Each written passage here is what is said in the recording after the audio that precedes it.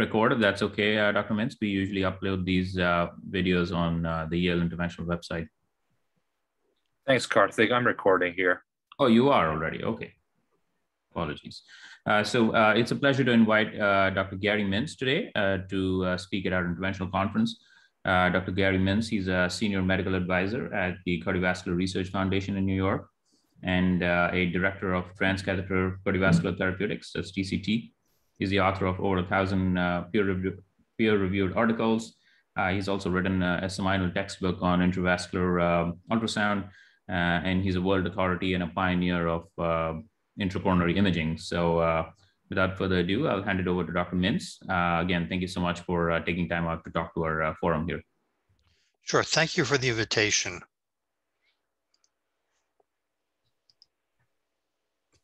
You should be able to see my screen. Yes, we do. Okay, so I'm going to talk about the value of intravascular imaging guided PCI. This is not going to be a super practical talk. It's going to review what I think is the seminal literature. These are my disclosures. So as of this month, there are 24 randomized trial publications, 34 meta-analyses, and 80 registries comparing intravascular imaging to angiographic-guided DES implantation. IVUS is in white, OCT is in blue, and papers with both IVUS and OCT are in yellow. So anybody who thinks that there isn't much data hasn't looked at the literature. But most of these studies, as well as studies of intracoronary physiology, have used composite endpoints. Instead, let's focus on something unambiguous and fundamental. Let's start mortality. So these are major meta-analyses combining randomized trials and non-randomized trial registries of IVUS versus angiographic-guided DES implantation, and this is death. And you can see that regardless of the study, there's a reduction in mortality by somewhere in greater than 35%. And if you look at just meta-analyses of randomized trials, you can see that the mortality advantage of IVUS guidance increases to approximately 50%. This is one of these meta-analyses, was published a couple of years ago in Circulation Journal, which is the Japanese journal. And you can see that IVUS guidance reduced cardiac mortality by 56%, as well as reducing MI, TLR, and stent thrombosis. The two largest studies are, of course, IVUS XPL and Ultimate. These are the initial publications.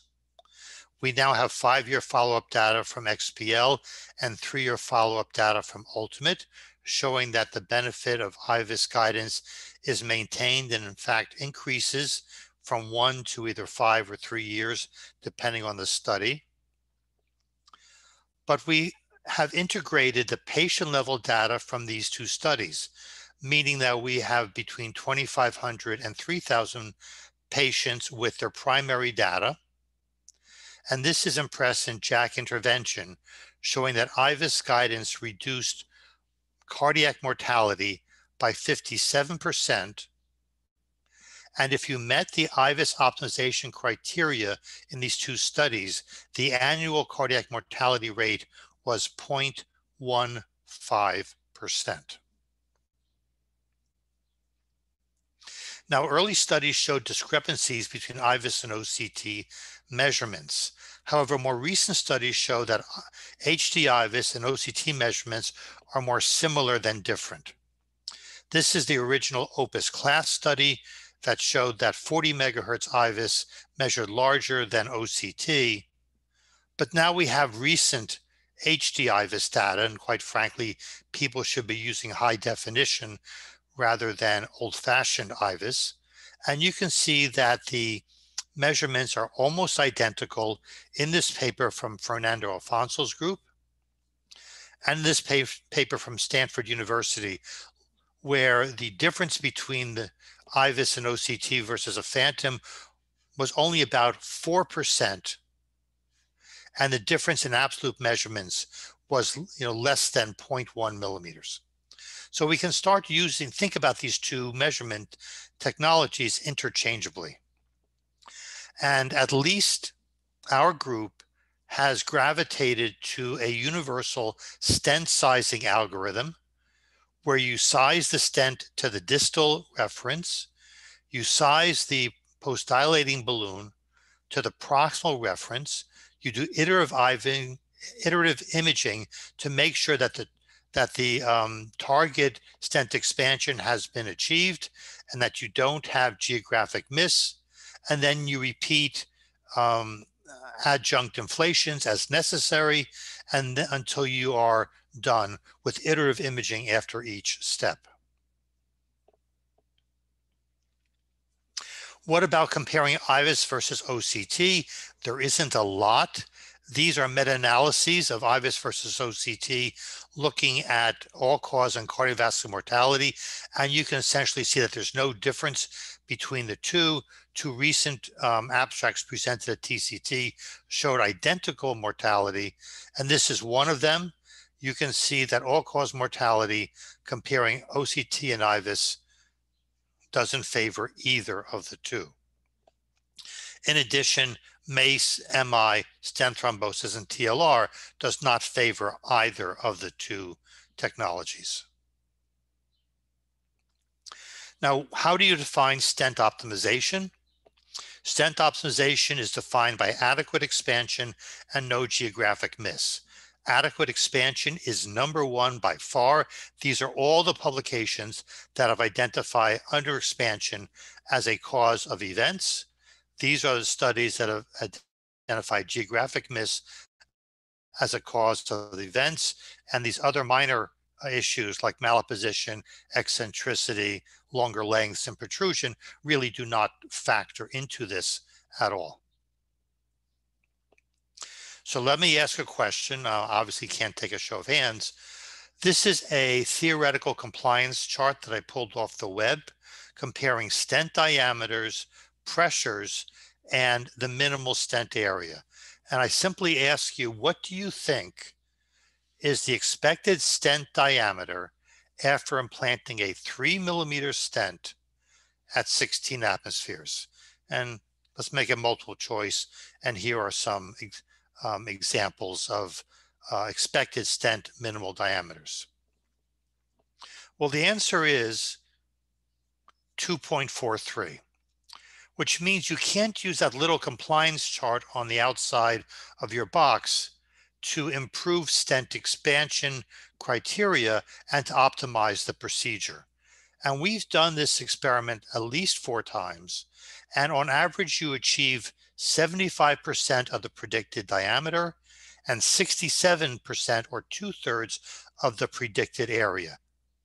You simply cannot get predictable stent expansion using angiography alone. So here's a clinical example. You can see there's an impella in the left ventricle. Here is the final result after implanting a stent in the proximal LAD. Not bad, except if you do the IVUS pullback, you see that the stent is barely larger than the IVUS catheter in a ring of circumferential calcium.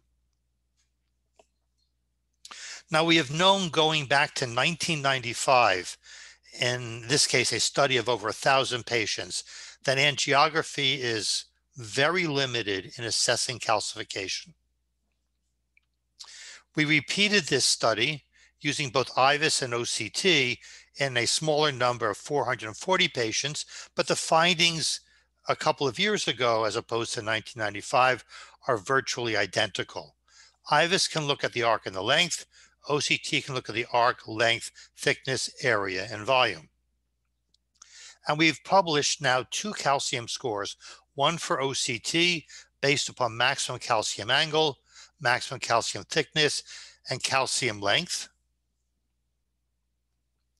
And most recently, an IVUS calcium score based upon the length of superficial calcium, more than 270 degrees, the presence of a calcified nodule, vessel diameter, and the presence of circumferential calcium. So let's look at the issue for a moment of calcified nodules. Everybody knows that this is the third most common cause of an acute coronary syndrome. The pathologists pat themselves on the back that they discovered this, but the reality is we published it way before the pathologists did in 1996, 3 cases of calcified nodules. Here's a classic example, a 45-year-old male, chronic renal failure on hemodialysis with other risk factors such as type 1 diabetes, hypertension, and smoking. Here is the angiogram with a fixed lesion in the right. The IVUS pullback, you see circumferential calcium. You see calcium length more than 20 millimeters. You see a calcified nodule, and it's a pretty big sized vessel. So in terms of calcium score, you've got 1, 2, 3. And so when a stent was implanted with a pretty decent angiographic result, stent expansion was only 45%. Predictable based upon this newly published calcium score. Well, patient went home. 2 months later, back with restenosis, and notice that the calcified nodule has broken through the stent and is now protruding into the lumen, presumably because of calcified nodule-induced stent fracture. It was treated with a drug-coated balloon. Again, a pretty good, in this case, OCT and angiographic result. But 2 months later, back again. The lesion is worse with more length. Again, it's broken through the stent into the lumen. The mechanism is stent fracture. Another stent was implanted. Great angiographic result, great OCT result. 1 month later, it's back. So here's some data. This is heavily calcified lesions, comparing IVUS calcified nodule versus no calcified nodule. And you can see a trend for more cardiac deaths in patients with calcified nodules. And this is acute coronary syndromes with calcified nodules compared to acute coronary syndromes without calcified nodules. Granted, calcified nodules are the minority, with about 5%, which is pretty typical. The predictors are also pretty standard, including hemodialysis. The recurrence is high, and the mechanism of in-stent restenosis is, just as I showed you on the case examples, a reintrusion of the calcified nodule because of stent fracture, with only a minor component of neointimal hyperplasia. So just like we have a stent sizing algorithm, we have a stent calcium modification algorithm based upon the IVUS and the OCT scores that I just showed you. And we look to demonstrate calcium fracture based upon plaque modification. And once we see calcium fracture, we proceed to stent implantation based upon the sizing algorithm that I've already showed you. Let's talk about some patient and lesion subsets. This is a study from Samsung Medical Center in Seoul, Korea, looking again at mortality, cardiac mortality at 10 years, reduced by IVUS guidance. And it doesn't matter what the patient subset is, or almost doesn't matter what the lesion subset is. IVUS guidance reduces cardiac mortality at 10 years of follow-up. There isn't a single example that favors angiography. Let's talk about left main disease. These are 2 review articles about imaging-guided left main stenting, as well as left main severity evaluation. This is a meta-analysis from Eskaned's group comparing FFR and IVUS assessment of left main severity with deferral on the based on FFR of more than 0.8 and an IVUS MLA of 6 square millimeters, and the annual mortality if you defer is identical between the 2 groups. There are now 17 studies, including 2 randomized trials, comparing angiographic versus IVUS-guided stent implantation for left main disease. And you can see a reduction in all-cause mortality by about 45% and cardiovascular mortality up to 61% with IVUS guidance. And this is one of these meta-analyses showing that IVUS-guided left main stent implantation reduced all-cause mortality, cardiovascular mortality, as well as stent thrombosis, MI, and TLR. The most impressive and largest is the BESIS registry. This is a national UK registry showing that IVUS-guided stent implantation for left main disease has a nationwide reduction in mortality by 34%. And the operators with the greatest left main PCI volumes had the best outcomes and the best mortality benefit with IVUS guidance. And if you talk about the quartile of operators with the highest number of left main procedures, there was a 59% mortality benefit. This was just published in Circ Intervention. This is the main compare registry from Asan Medical Center in Korea, and they now have 10-year data supporting their earlier 3-year mortality data that was published several years ago also in Circ Intervention.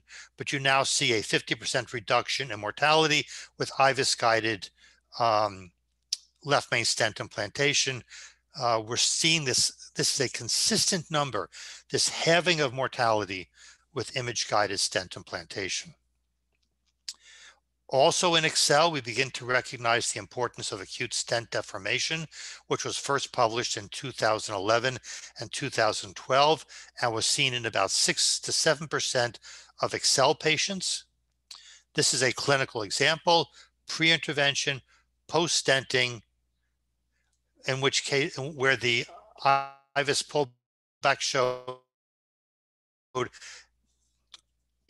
some stent under expansion in the distal left main, as well as the ostium of the LAD, followed by final kissing balloon inflations, final angiographic result. And unfortunately, you can see now where there was one layer of stents here, there are now 2 layers of stents and a reduction in the minimal stent area, indicating stent deformation. And then comparing deformation for no deformation, a strong trend, a reduction in cardiac mortality by 2/3 compared to the absence of deformation. What about acute coronary syndromes? There are 2 large registries from Korea showing that imaging guidance reduced patient-oriented and device-oriented cardiac events because of a reduction in all-cause and cardiac mortality. This in the Khmer registry. And there's a paper that just appeared online from JACC Intervention, the Korea AMI registry, again showing a reduction in cardiac mortality at 4 years after stenting for a STEMI.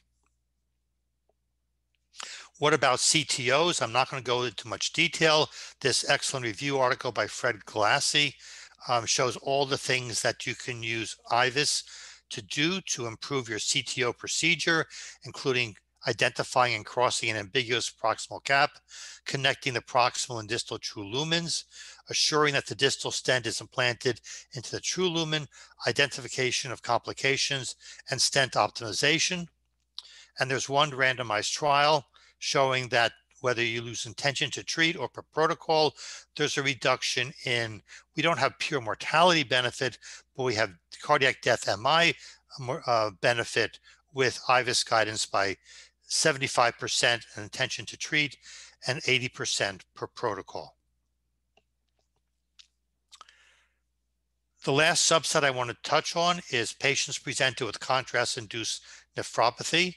If a patient presents with chronic kidney disease and develops contrast nephropathy, the mortality at 1 year can be as high as 25% and is entirely related to the amount of contrast used. Ziad Ali from our group has pioneered the concept of zero contrast PCI in these patients, and this is now a routine part of the armamentarium of the cath lab at Columbia University as well as at St. Francis. You simply do you do the diagnostic angiogram, you send the patient home for a week, you bring them back. Hopefully their creatinine has not bumped because you've done a minimal contrast diagnostic study, and everything is done without contrast afterwards, using the roadmap from the initial diagnostic procedure and using intracoronary physiology as necessary to confirm the IVUS result. So when people say, my patients do great, I don't need imaging guidance. Well, these are 3 recent studies, 2020 and 2021. Onyx 1, the Cath PCI registry, and FAME 3. And if you look at the event rate, at 1 year, it is about 15%, and at 4 years, it's about 12%. So your patients really are not doing as well as you think they are. And I'm often asked by people who say they understand how imaging guidance reduces stent thrombosis and restenosis, but how does imaging guidance reduce mortality? And the answer is very simple. Stent thrombosis and DS restenosis are not benign events. Let me address 2 studies. This is from Castrati's group, 166 left main PCIs presented with in-stent restenosis, 5-year mortality, 6%. Cath PCI registry, 66,000 patients with in-stent restenosis, 4-year mortality, 28%.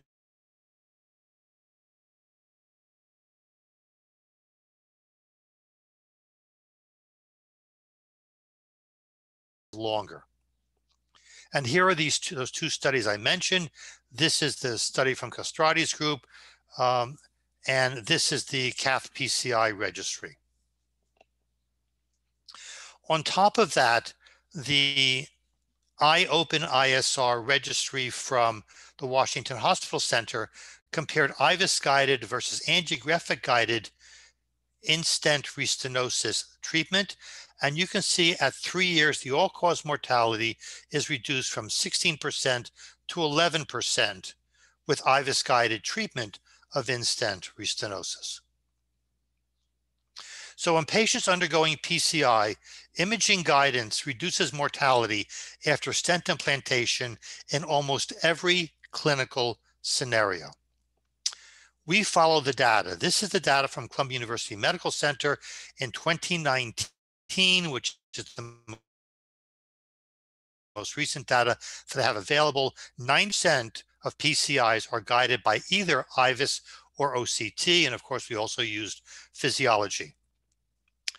I talked purely about stent implantation. There are many other uses of imaging and physiology, including assessing lesion severity, identifying culprit lesions or vulnerable plaques, details of specific lesion subsets, and of course, how you assess stent failure. How do we do this? How do we incorporate all of these fairly standard, clinically available, off-the-shelf imaging tools? We have a dedicated cath lab-based imaging program with a director, dedicated technicians and fellows, standards, acquisition protocols, and of course, we generate reports and we keep track of the data.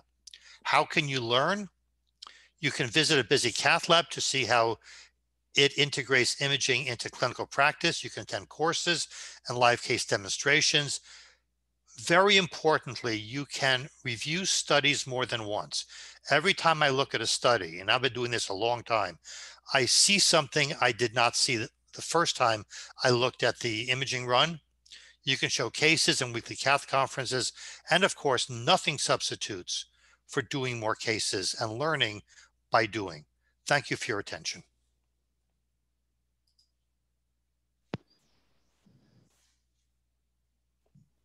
Hey, Gary, it's Steve Fau. How are you? Good. Thank you very much. That was a great review. I have a question about calcium, though. You kind of very clearly made the case that we underestimate calcium by angiography, and imaging shows us how badly we underestimate it. And that fracture we know can help with stent expansion. Is there data specifically in calcified lesions that increased stent expansion results in reduced mortality? And the reason I ask that is, these large studies include both calcified and non-calcified lesions. And I think the data is clear that in those things that are more straightforward, less calcified, better expansion results in better outcomes. But specifically in severely calcified lesions, does the same rule apply, that the greater expansion and the better imaging results in better outcome? I mean, there is no specific study in calcified lesions, but I can't imagine that you could say, well, achieving better stent expansion in simple lesions is great, but under expansion in calcified lesions is okay. I just can't imagine that. I will accept the fact, because I think we can document that calcified lesions in and of themselves have a higher event rate, both coronary and, quite frankly, non-coronary. Coronary calcification is a marker for non-cardiac causes of mortality. And so I would imagine that the mortality would be greater in well-expanded and not well-expanded calcified lesions. But it still should be better if you get adequate stent expansion. I can't imagine not. Yeah, I just think that, sometimes the trauma that we have to induce in that artery to get good stent expansion between atherectomy or shockwave or both or laser is such that the, healing from that trauma is, can overcome possible. the benefit. Yeah. It's possible. It's certainly that calcified arteries are a marker for just bad outcomes in general. Those patients are different, in my opinion. Oh, no, you're absolutely right.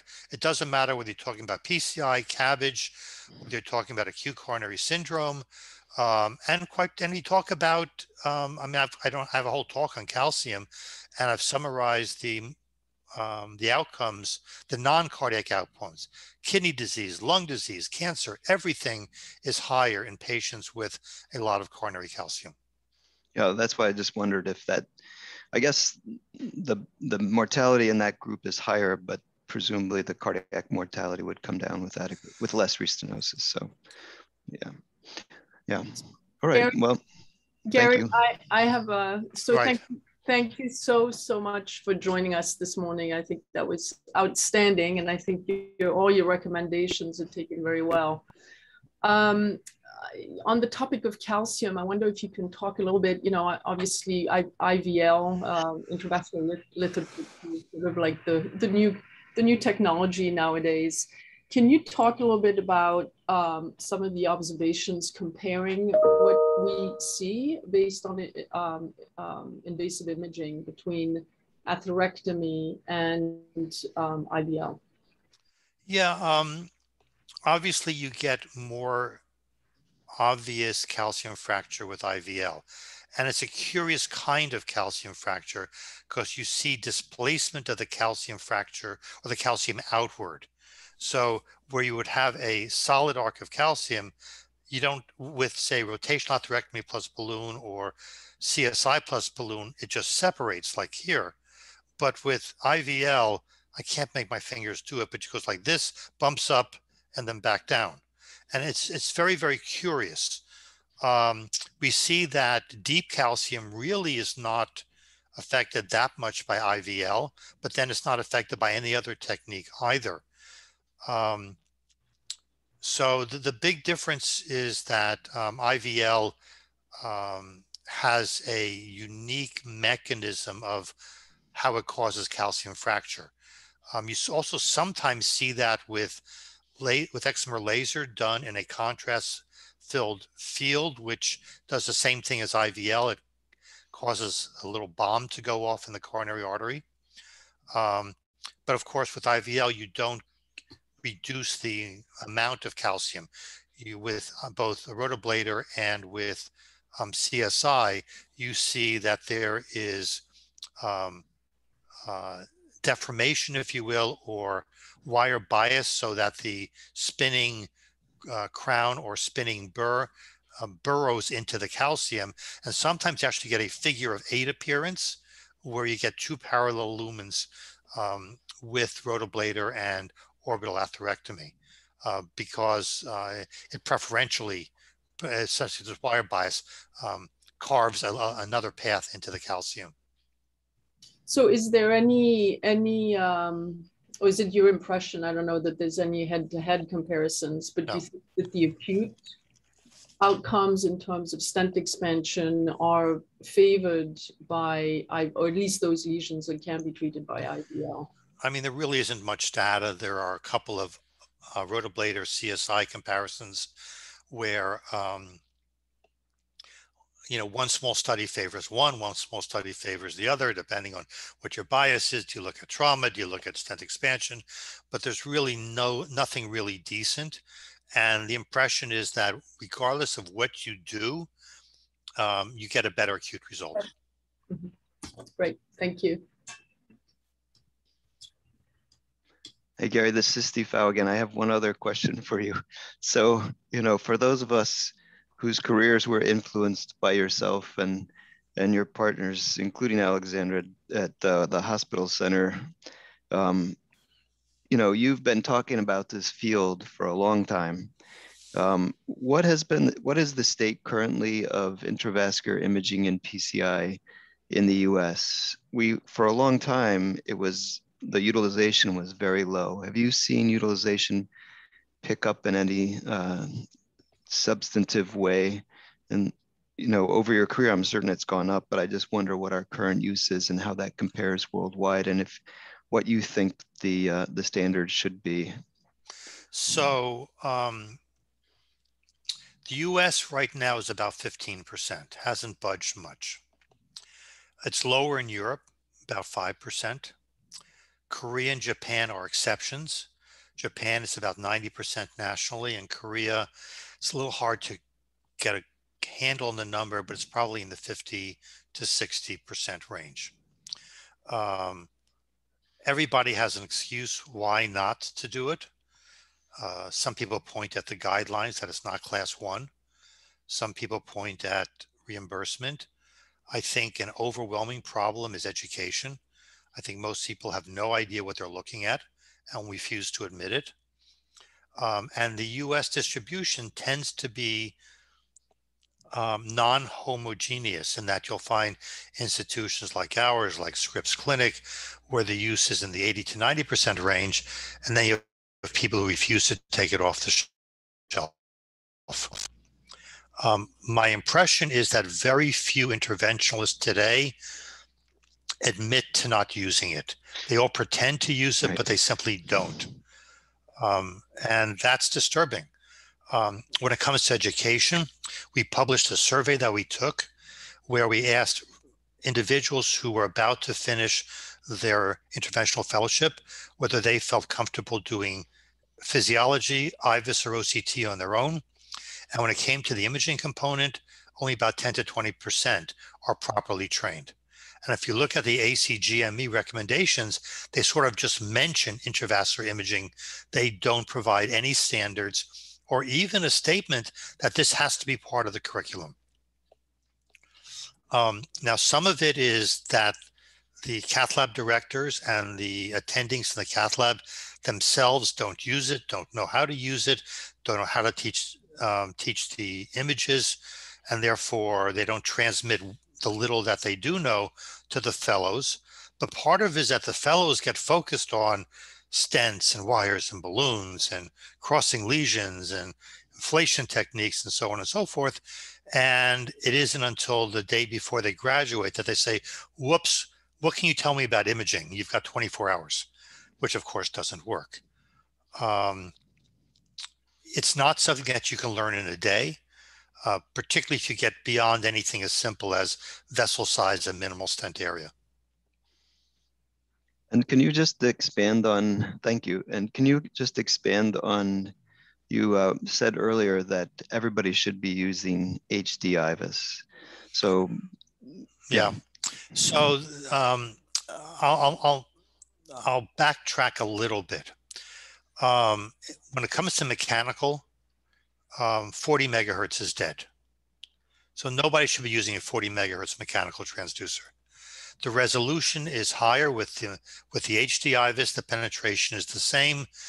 There's no advantage that I know of unless the companies are willing to give away a 40 megahertz transducer. There's no advantage whatsoever for using 40 versus 60 megahertz transducer.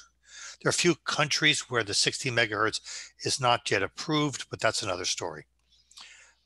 So mechanicals, you should be using HD IVUS. And in the US, we have Assist, we have Boston Scientific, and we have Infraretics.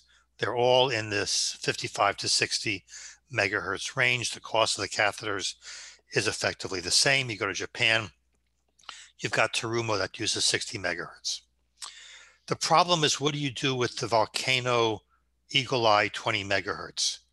And it gives you adequate information in terms of vessel sizing.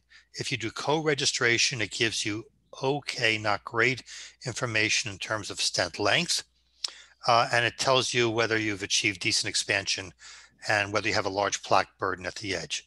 So it's okay, but it is not my preference. And I've been hoping and I've been hearing for years that Volcano and now Philips are working on a higher frequency transducer for the synthetic aperture array. So there seems to be the promise of a higher definition transducer in the works. I do know of at least one startup company that has a 40 megahertz synthetic aperture array transducer that I saw a prototype at TCT, and it is spectacular.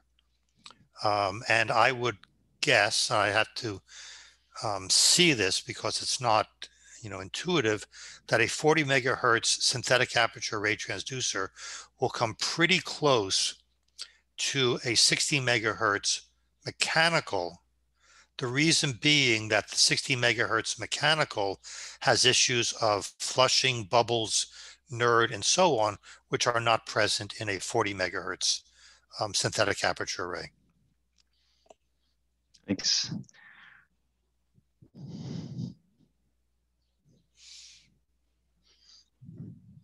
Can I ask, do you think the results of a trial like FAME3 would be materially affected if we had mandated use of IVUS and certain IVUS criteria? I think the IVUS use in that trial was about 12%. And we've seen a lot of data that you showed of IVUS versus angiographic guided PCI. But what if we put, IVUS guided optimal PCI up against bypass surgery? Yeah, I think bypass surgery would lose. If you look at the statistics, if you do IVUS guidance, you're going to reduce the event rate in FAME3 by half. The problem is that the FAME investigators don't want to hitch their wagon to IVUS or OCT stent optimization. The same thing, by the way, held true with, and this is going to sound a little bit off, but the Abbott Absorb device. Abbott said don't use intravascular imaging.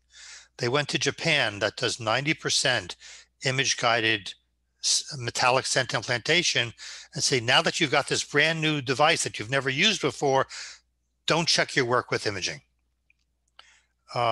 Because they did not want to have the scaffold linked to imaging, just like the FAME3 investigators did not want to have FFR guided triple vessel intervention linked to stent optimization.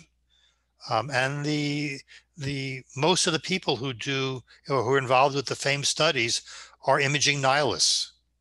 And they categorically are imaging nihilists, and they don't look at any data beyond what the FFR data shows. I have heard talk by people who looked at the FAME3 data and said, mostly from Japan, and says, well, we should do a FAME3 CABG versus IVUS-guided stenting FAME3 trial in Japan, and I suspect that they're going to do that.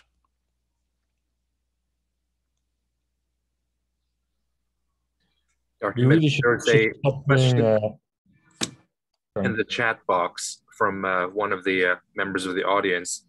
In the studies comparing IVUS to no IVUS angiography-only PCIs, were there differences in terms of balloon sizes and pressures utilized? Yes, bigger and higher and longer. Stents are bigger, balloons are bigger, balloon pressures are higher, and stents are longer. Just what you would expect. Right. And another question is, can you elaborate on the standards for IVUS-guided PCI and any recommended set of benchmarks that should be achieved with IVUS-guided PCI? I'm not quite sure I understand. I think in terms of expansion, if you look at IVUS, either the IVUS XPL or the ultimate criteria, they have a minimal stent area greater than 90% of the distal reference lumen. There are many ways of having a benchmark for stent expansion. One is just what I said. The minimal stent area is larger than the distal reference lumen. Sometimes if the stent is very long, you divide the stent into two halves and you compare the proximal half minimal stent area to the proximal reference, the distal half minimal stent area to the distal reference. There are also some general absolute minimal stent areas. They obviously cannot be achieved in small vessels, but if you have at least a 3 millimeter vessel, you should be able to achieve a minimal stent area of at least 5.5. Left main obviously should be larger. They're both the IVUS XPL criteria that we use in the US. And then we recently published a paper that addressed the specific question: what happens if the vessel is too small? What happens if you can't achieve ideal minimal stent area, your absolute minimal stent areas? And the metric that we came up with, at least in that study, is a minimal stent area compared to the EEM at that particular cross section of more than 40%. So again, if you can't get minimal stent areas that are adequate, you at least have to optimize expansion. And finally, you should have a plaque burden at the stent edge, approximately distally, of less than 50% without a major dissection.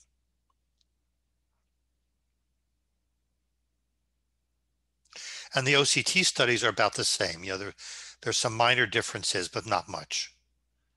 If people sort of quibble about a 0.5 millimeter here or lipid there or so on, but it's not. Are there any other comments or questions from the audience?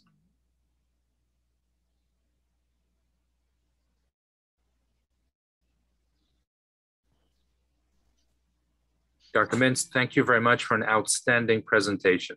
Okay. Thank you Thank very you for much. inviting me. Thank you.